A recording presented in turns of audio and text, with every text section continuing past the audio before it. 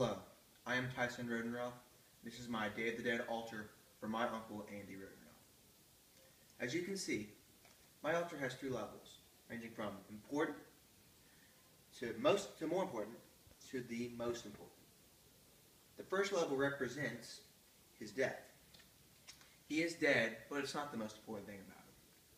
So in that layer, I put down a sugar skull, and sugar skull is used as an offering to the spirit.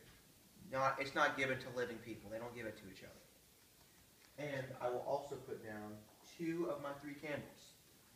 The candles are used to welcome the spirit back to its altar as sort of a homecoming, as you could call it. The second level is all about him. What kind of person he was, what he liked, what he did. So, first thing I put down is the DeMarcus Ware Cowboys jersey.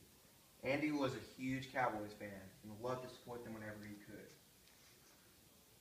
I also put down a picture of a bunch of red crayons because he's loved the color red ever since he was a little boy. And even the last vehicle he owned before he died was a big red truck. So put that right here. Okay. And as a boy, he also loved to eat the Mexican casserole type dish, taco squares. He would always ask my grandmother, his mother, to make them for him whenever he got the chance. So I'll put that down right here. And in his adult life, he also loved to eat at Golden Corral. He'd take my brother/cousin and I to eat there many times. And he also met the love of his life, Kim, there too, whom he also married once and tried to marry again before his death.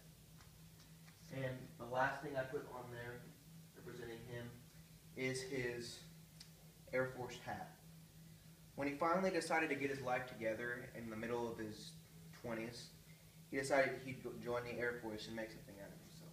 So, let's put that right here. And lastly, the most important layer, which holds all the stuff that the spirit needs when it comes back. So, first thing I put on there is a glass of water. A glass of water is basically for the spirit when it comes back. It's really thirsty and needs something to drink. So, put a glass of water down there. I use the soap because usually when they come back, spirits want to freshen up, and the soap represents the fact that like a toiletry, they can clean themselves up a little bit. Put that right here. Candle, I explain the meaning of that, helps welcome it welcomes the spirit back. And it also gives us a little smell and incense that kind of guides it to come back. You know what I'm saying? Got another sugar skull. Again, sugar skulls are just used for offerings to the spirit. I sprinkle some salt on there. The salt is used to show that life still goes on. It's a continuation of life. So I sprinkle that on the top of it.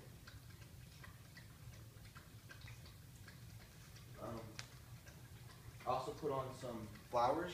They aren't marigolds, but the flowers are they're basically like miracle flowers, you call them.